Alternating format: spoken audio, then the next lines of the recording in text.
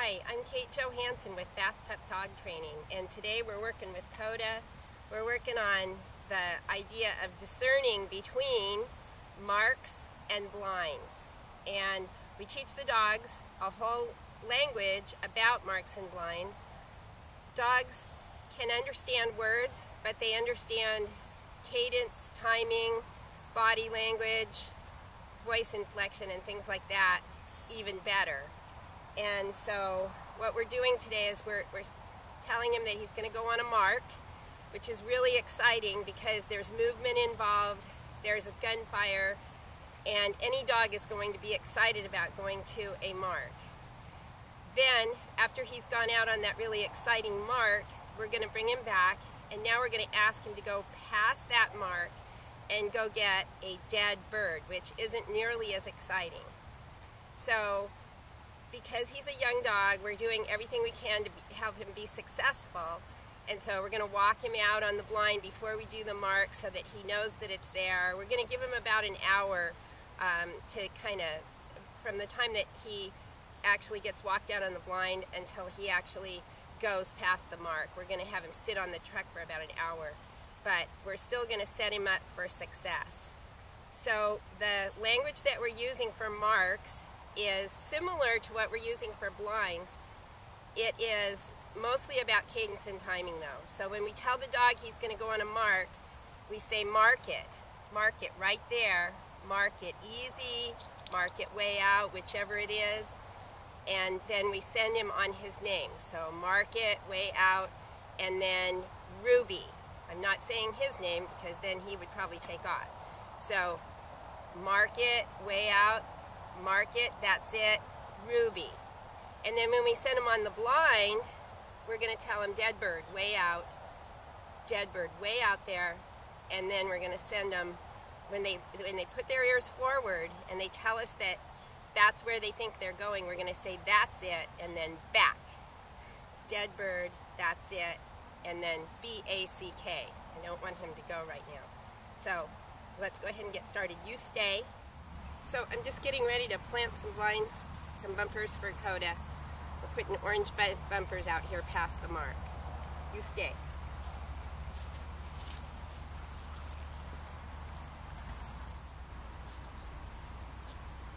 Dead bird. Dead bird. Dead. Dead bird. Dead bird.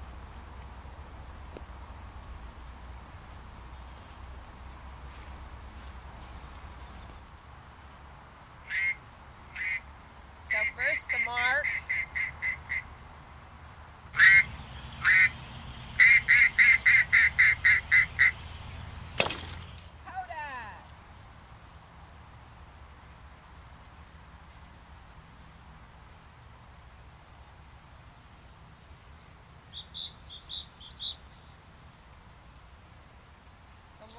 Come on, good boy.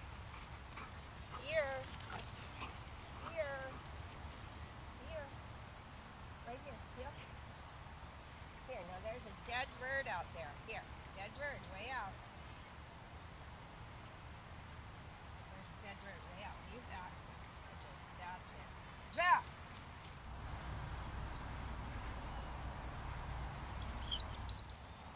I've gone ahead and turned the winger facing the other direction, and Coda and I are going to walk out and we're going to plant another blind just a little bit past the gun station, and then I'm going to bring him back, I'm going to run him on the mark, and then ask him to run the blind. You stay.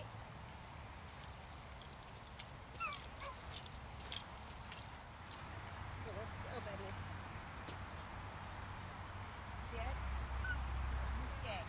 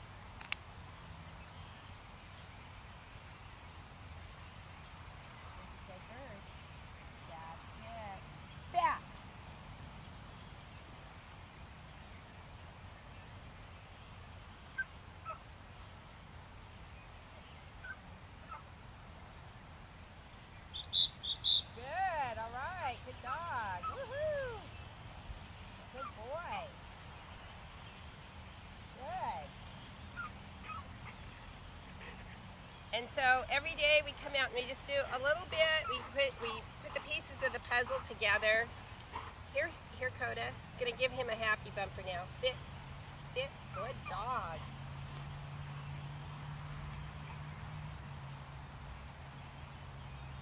Coda. And of course, the reason we spend so much time on the difference between marks and blinds and teaching handlers how to communicate the difference and teaching the dogs to understand what we're talking about is marks are always an easy thing. You don't really have to train a dog all that much to be able to go get marks that they saw, shot, and fall. Where the going gets tough and the tough get going is when there's a bird that was shot that the dog didn't see. Maybe you shot it, maybe somebody in your party or somebody that's not even in your party shot a bird, it's down, and for conservation's sake, we need to send a dog to go get that bird so that it's not just wasted. And so that's what the blind retrieves are all about.